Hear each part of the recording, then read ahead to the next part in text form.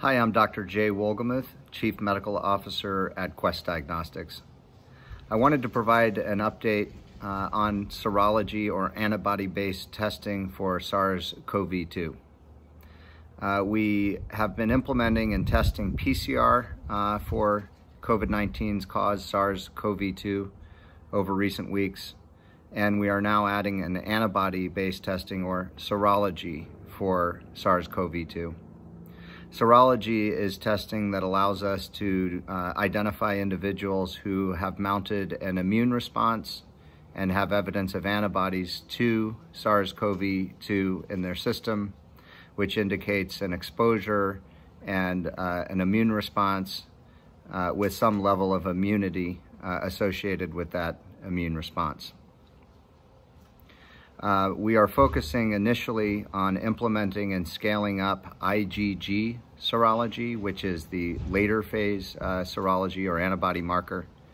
And we're doing this with multiple kits and IVD vendors so that we will have a very high capacity for testing for antibodies and serology. We currently offer now IgG-based testing, and over the coming month we will add in IgA and or IgM-based testing as well.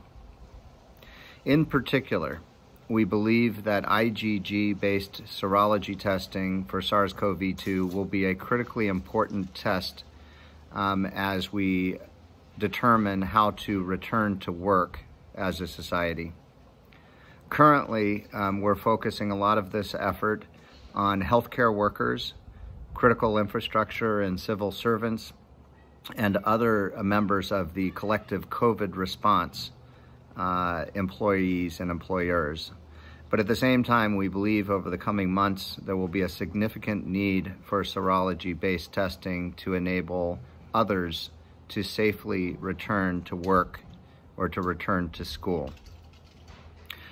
We have extensive information on our COVID-19 offerings at questdiagnostics.com, and specifically we have a web page dedicated to COVID-19 with all of our testing information and frequently asked questions.